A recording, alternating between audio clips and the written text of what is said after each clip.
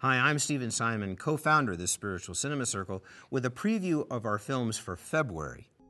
Our feature this month, From Time to Time. I'm so glad you could come and stay. Who are all these people? They're your family. But they're dead, aren't they?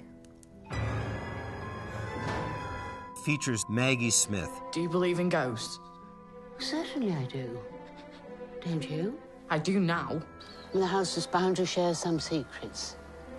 But you mustn't be scared. It's a funny old house. No doubt about that. And a story about love, passion, going back in time. Are you a ghost?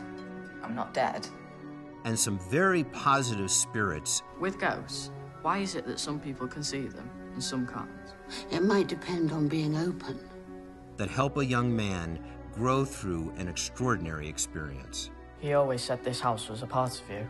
It's part of all of us.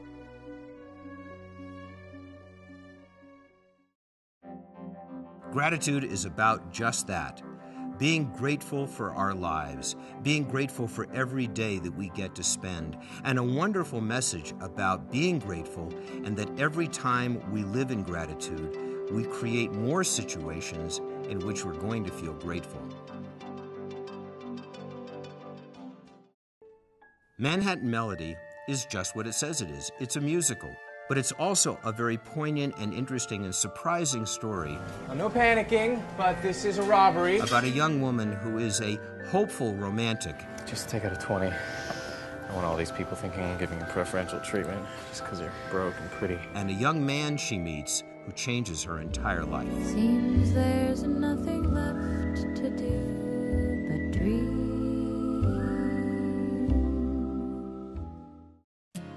Lightweight looks at a very important phenomenon right now. I lost my job 2 weeks ago.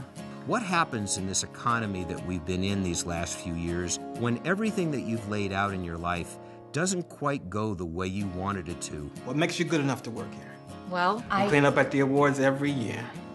I don't see any on your resume. There's actually... You're a lightweight. And you need to go home for a while to catch your breath. Do you feel invisible? My whole life is just empty. That emptiness be your guide. Do you feel like you might just float away?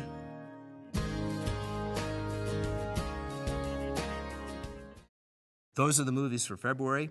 We hope that you'll enjoy them, and I'll see you next month in the Spiritual Cinema Circle.